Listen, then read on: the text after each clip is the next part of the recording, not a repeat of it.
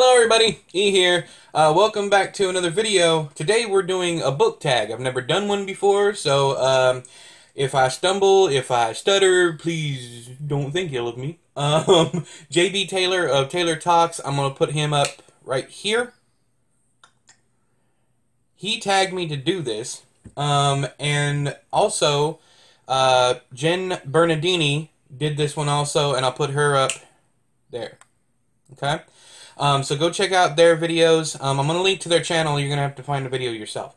Anywho, we're going to jump right into it because this is going to be a long video. It's 25 questions. I'm not sure if JB did these himself, but let's go. So, number one, what is the best piece of advice you've ever received? That would be from one of the first editors I ever worked with. She told me... when we were talking about negative reviews, she told me anytime you get a negative review and it bothers you, some negative reviews aren't going to bother you, and it bothers you, go look at some of your favorite books, and mine is Stephen King's It. Said go look at your favorite books and look at all their 1-star reviews because no book gets all 5 stars. And that helped me out quite a bit, because if that's something I loved, like my own work, if that's something I loved and this many people hate it, because there's like 1,000 1-star reviews on Stephen King's It, and they all have to do with that one scene, you know what I'm talking about, but it helps to be able to know that you like something and other people hate it, and that's okay. So that's the best piece of advice I ever received. What's the most ridiculous fact you know? This one actually comes from my father-in-law. May he rest in peace. What's the difference between ketchup and fancy ketchup? Is the rate of pour. Yeah, whatever. Alright, number 3. What 3 famous people, living or dead, would you want at your fantasy dinner party? Stephen King, of course, you guys could pick that one. Tom Waits and John Irving. I would love to sit there and talk to all 3 of them. And I know John Irving is not the most pleasant individual to be around, but I would still like to try and get deeper into him. No, not deeper into him, but deeper into his mind. So number 4, if you didn't have to sleep, what would you do with all the extra time? I spend time with my family and read more, I guess. I mean, there really is nothing else that I like to do. I'm not that big on movies or sports or any of that other stuff. I would probably read. I mean, I already write as much as I can due to my back, sitting in the chair. But I think that it'd be awesome to be able to read and hang out with the family more. So number 5, what are your 3 favorite movies? In order of appearance: Howard the Duck, RoboCop, and Goonies. Those 3 movies. Actually, okay, I'm going to cheat a little bit here because it's actually a tie for coming of age. So, well, Goonies isn't really coming of age. It's more like an adventure. Because I don't think they come of age as much as they do in Stand By Me. But it's a tie between Goonies and Stand By Me. What is the sexiest and least sexy name? Sexiest would probably be Shell, because it's my wife's name. I mean, I don't really find names sexy in that way. And I don't find names attractive. You know, I find people and traits and character and that kind of thing attractive. The least sexy name, John. I mean, I can't think of one that, it sounds like a toilet. I mean, I'm sorry, Johns. I know John D might be watching it, but sorry. Anyways, let's see. Why does quicksand work slowly? Because irony. I actually have no idea. 8. What is the first thing you notice when meeting new people? Probably their hair. And the reason for this is very specific. I was dating this girl. I was probably in my early 20s. And she got her hair cut. And I didn't notice. She got it cut and highlighted, I think. And I didn't notice because I had a really, really bad day. That's not really an excuse. I should notice the person that I'm with. But she literally dumped me on the spot because I didn't notice her hair. So now it's kind of almost like a post-traumatic stress. It's a trigger. It's like as soon as I see somebody, I have to, make sure their hair is the same way. or if their hair looks funny if it's the first time I'm meeting them. I don't know. It's just one of those quirks about me. So it's always the hair.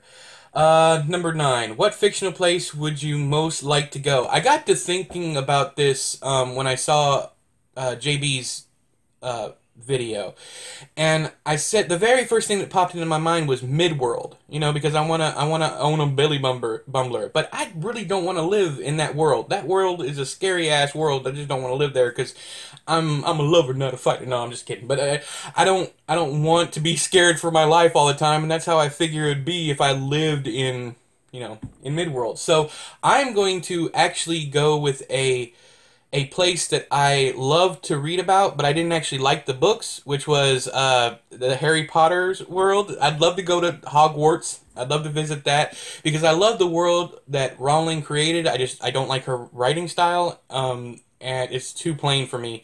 Even though she's imaginative, her writing is too plain. That's just my opinion, of course. I'll leave all the hate down there in the comment section. And let's see here, where was I going with that? I can't remember, so I'm going to go on to the next one. Number 10. If you could time travel, where would you go and why? The future? I would say up until my death. I don't really want to go, and yes, it's egotistical. I wouldn't really want to go farther than that. I'd like to know, what I accomplished, what I did, that kind of thing. I mean, it would be all about me, me, me. Sorry, it's true. But that's where I'd go. I'd go into the future, probably up until the point of my death. I would like to see who showed up at the funeral, if anybody, by that point. Number 11. What would be your first question after waking up from being cryogenically frozen for 100 years? Where's the food? I love to eat. As you can tell, I didn't get this sexy figure, by sitting around the house. Well, actually, I did. I didn't get this sexy figure by not eating. Number 12. What sport would be the funniest to add a mandatory amount of alcohol to? Hockey. Plain and simple, I'd love to see those guys. They already fight enough as it is. But come on. I mean, drunk people on skates, let's do this. Number 12. No, that was number 12. Did I skip something? No, number 13. Lucky number 13. Who would win in a fight between Spider-Man and Batman? Gonna have to go with Spider-Man because, I mean, if we're talking MCU and DC, let's talk the movie universe here.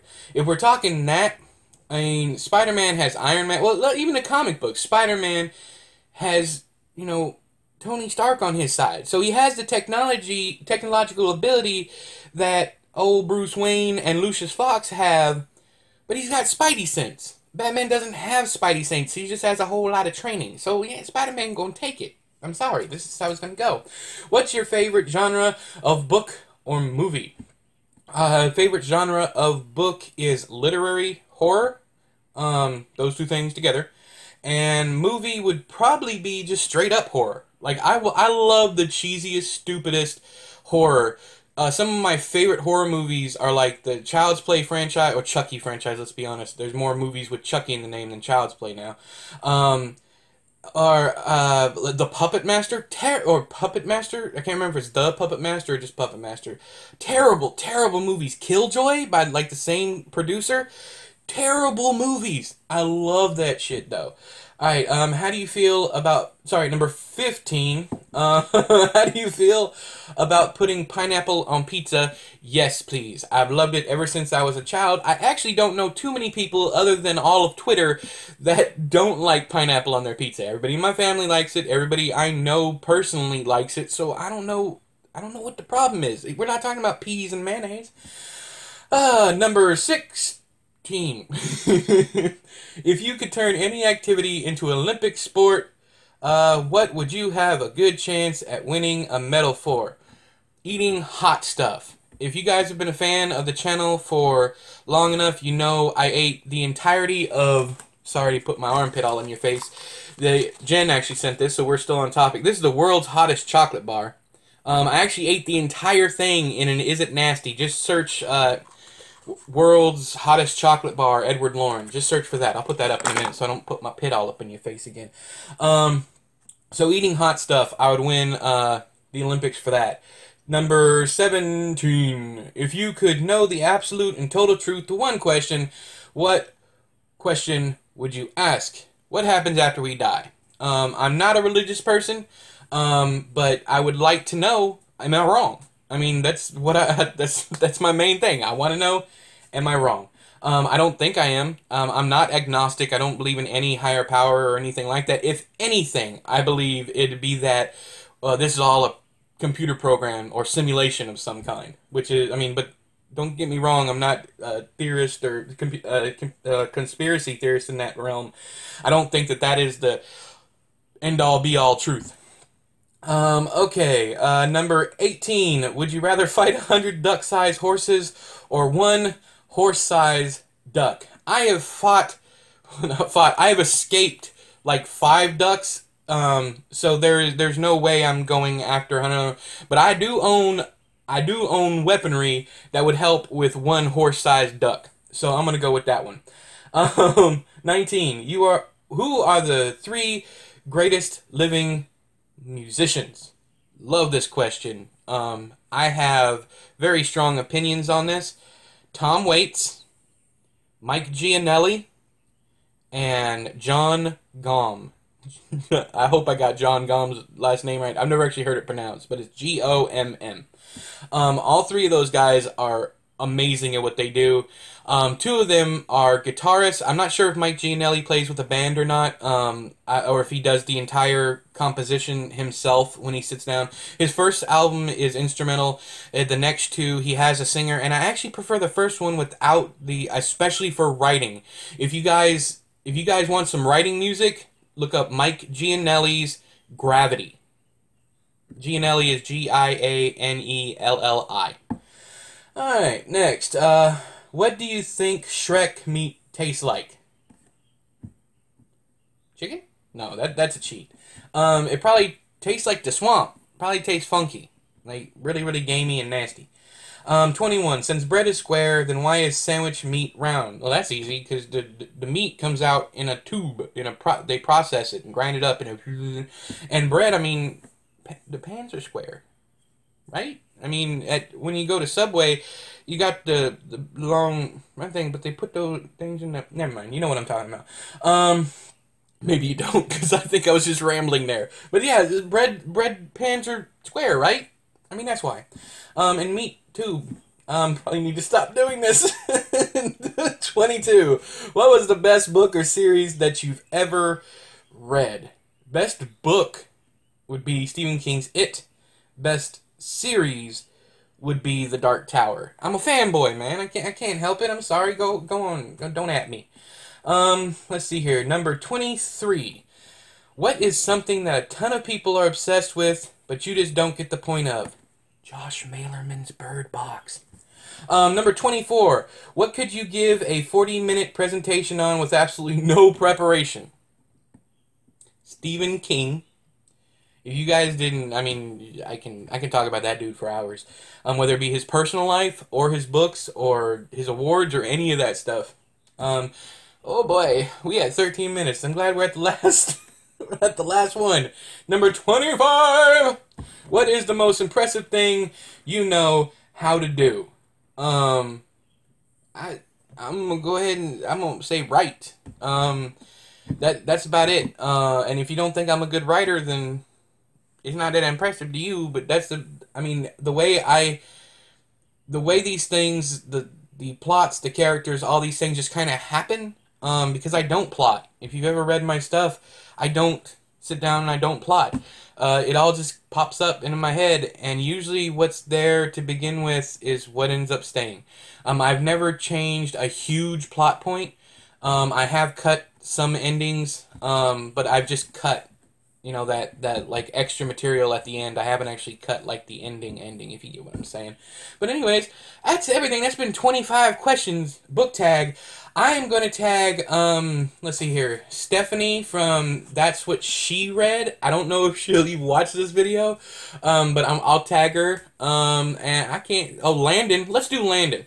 Landon's channel, I'll leave links to both of their channels down there. I'm going to tag both of you. Hopefully you guys see it. I'll tag you on Twitter too. And if you guys don't want to do it, then don't worry about it. Anyways, until next time, I have been E, you have been you. This has been another video. I'll talk to you guys later. Bye-bye.